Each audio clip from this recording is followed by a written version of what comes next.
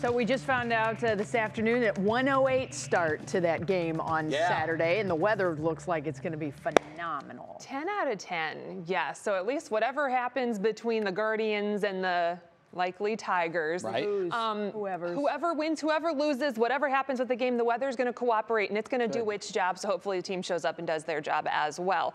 Lots of sunshine going to be in the forecast for Monday. Again, 1:08 start time. Temperatures likely in the low 70s there. Light wind, should be an absolutely beautiful day for some baseball and hopefully a nice Guardians win in the playoffs there. We've got a lot of that great sunshine out there today. It's been a while since we've seen some sunshine and it's a welcome sight.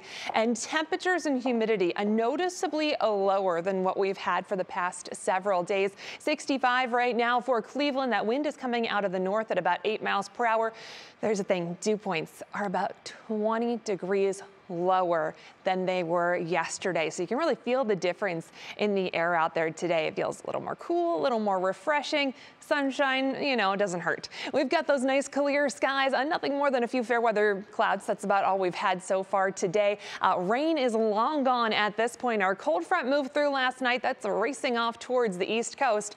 So we've got this very different air mass that's settling in behind the front. We notice obviously some lower humidity and more of that off to the west and cooler temperatures as well. So we are on the cooler, more comfortable side of things, at least for the time being. That cooler air mass has really settled in around the Great Lakes. Most of us are in the 60s this afternoon. There are some 80s brewing out towards the plains. So we are going to see our temperatures changing a little bit as we go through the next few days. We'll see some of that warm air trying to make a return. So our little cool stretch of fall isn't going to last for too long, at least not this time. For tonight, though, it is going to be a cool, almost crisp night out there with clear skies, temperatures dropping back into the upper 40s. Even some mid 40s will be possible, especially away from the lake. So a little chilly first thing tomorrow morning. You might want that jacket or extra layer, but we are going to be improving. Temperatures back into the 70s through the afternoon.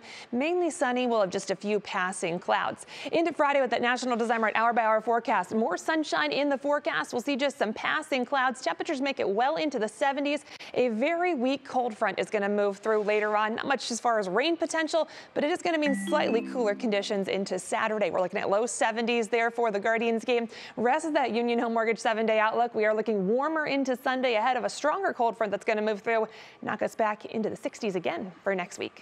Jay? Okay. Thank you very much, Jess.